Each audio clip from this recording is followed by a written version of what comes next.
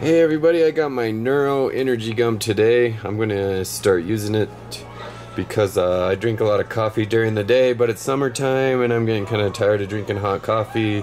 This stuff has some caffeine and other ingredients in it. It comes in a pretty cool box, pretty cool packaging. So I'm gonna open it up and look at the ingredients real quick. The main things are natural caffeine and L-theanine with B vitamins.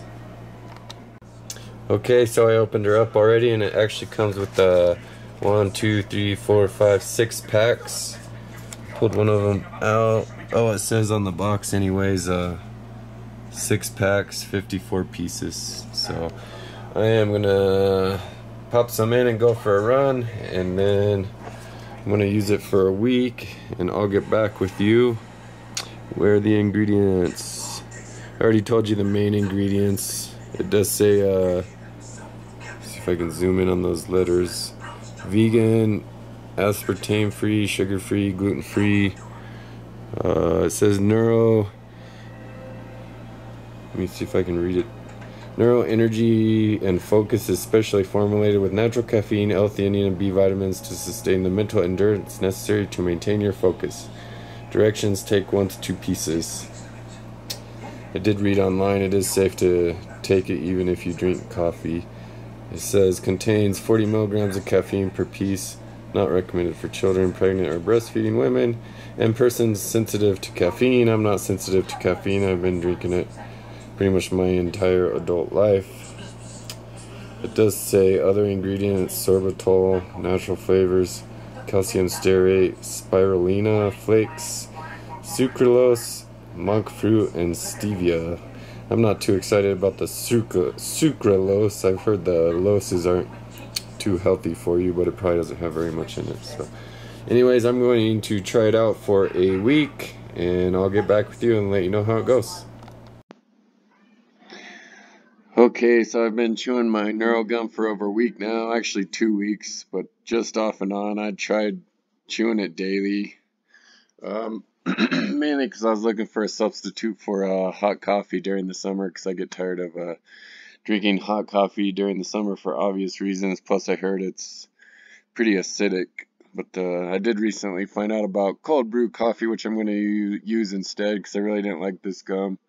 I tried L-theanine years ago, so I should have known better. But if you click on it here, it has the ingredients. I had to go down to find out how much L-theanine was in it. I already knew it only had 40 milligrams of caffeine, which is supposedly a half a cup of coffee, so I was pretty excited about it. But it just didn't work for me. I don't know why L-theanine just kind of makes me sleepy, even with the caffeine.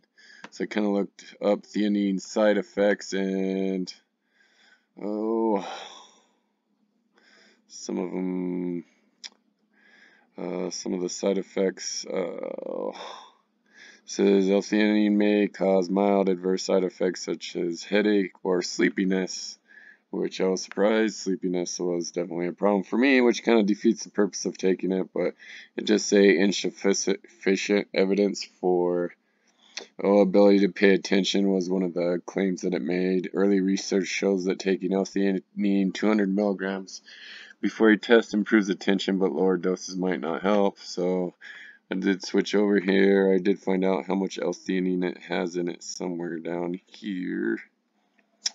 Oh, it does have sucralose in it, which I know is definitely not good for you either. So it's probably not really good to take daily anyways. I don't feel like going into sucralose. If you really want to, you could look it up yourself. Oh, right here, each piece of Neurogum is 40 milligrams of caffeine and 60 milligrams of L-theanine. So, according to WebMD, it's a pretty authoritative website in the medical field. You would need 200 milligrams before something that requires improved attention. So, and it says that you wanted 2 sticks of the gum. 2 pieces of the gum would be 120 milligrams of L-theanine.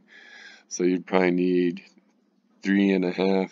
You'd have to chew 4 pieces of gum at once to break the 200 milligrams of L-theanine. But anyways, just give my honest review, it just didn't work for me. So I usually go through the product reviews. I really like Amazon because they do have a ton of reviews on here. If I can find them real quick. Where are they? Where are they?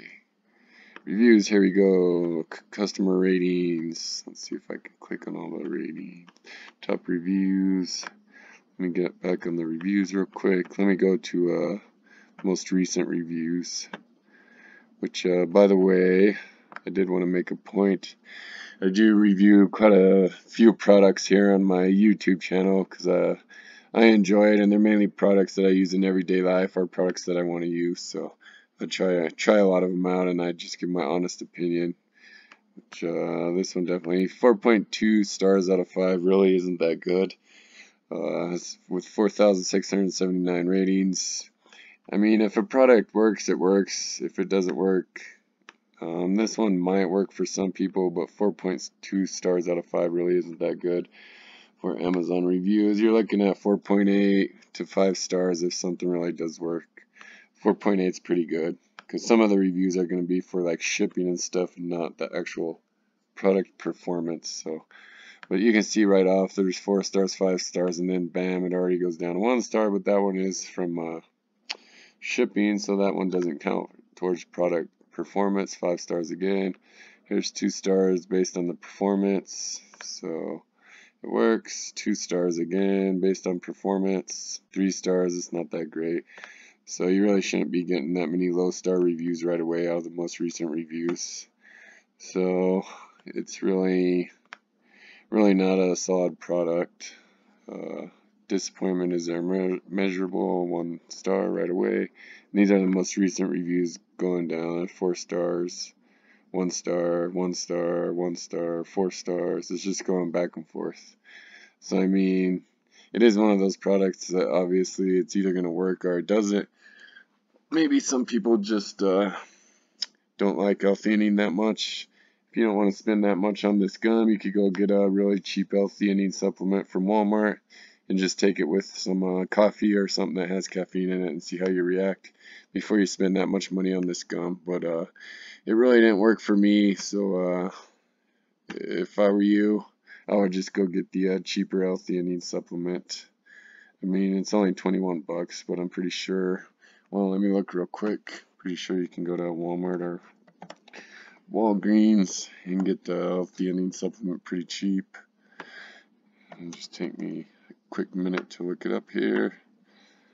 L-theanine and health. Oh, L-theanine 200 milligrams popped up right away. Let me click on that one. You only have to take one of those to get improved.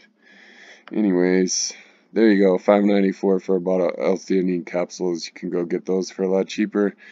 Take them with some coffee and see how it works. If it works, and you don't really like the L-theanine in coffee, you can order the gum.